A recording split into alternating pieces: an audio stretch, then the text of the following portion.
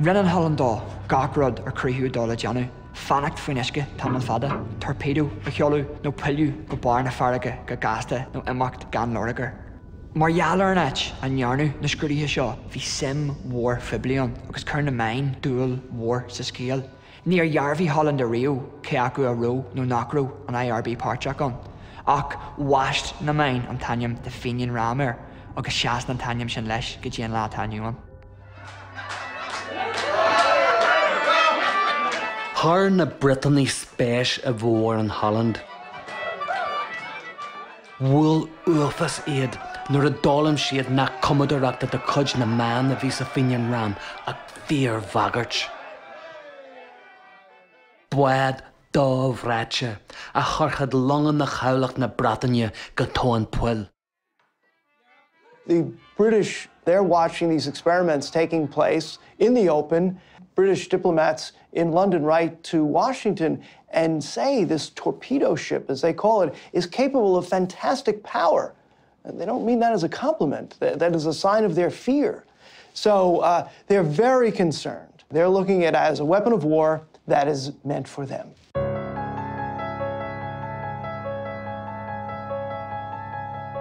The principal spy for the British was a man known as Henri Caron. He was French-Canadian, and he was mostly in Chicago, in Illinois. He was a doctor, so he said. And he persuaded these very hard-headed, skeptical Clan na Gael people, Devoy included, that because he was French, that he shared their hatred of Britain. Henri Caron mar a baráid níor ach Thomas Miller Beach an tainneam cart a bhí air.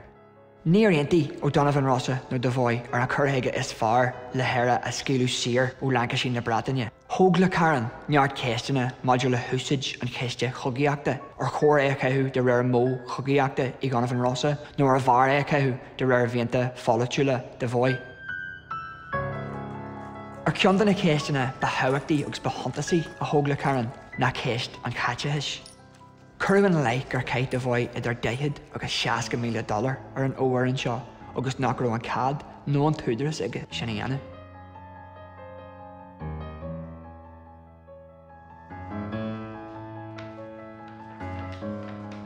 Tugadh prinsa na Spiadóirí ar le Caron.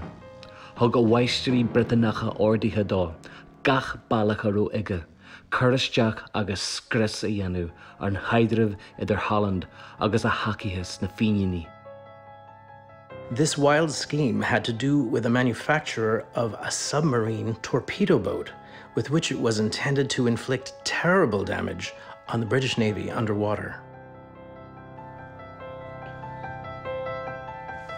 Holland still wanted to continue his invention and his discovery and an expansion of his ideas, because now he went from the 1 to Finian Ram, boat number 2, to 3, and now he's like on a roll. And he's still in this process of discovery. And the Fenians are like, stop, this is it, this is perfect. We now have the weapon that we need to rid ourselves of the British Navy and get our Irish independence. In Canada, a politician and a former Irish revolutionary named Terence D'Arcy McGee was murdered at around this time. Some years later, a doctor in Chicago was killed in a feud. So in the middle of all of this faction fighting, in the middle of all of this division, in the middle of all this violence is John Holland, who, whatever his political goals may have been, we know that he had one important goal, which was to get his vision, to get his invention funded and operating. I don't think he wanted to be caught in the middle between the Chicago wing of Clan na Gael and the New York wing, between O'Donovan Rossa and Devoy.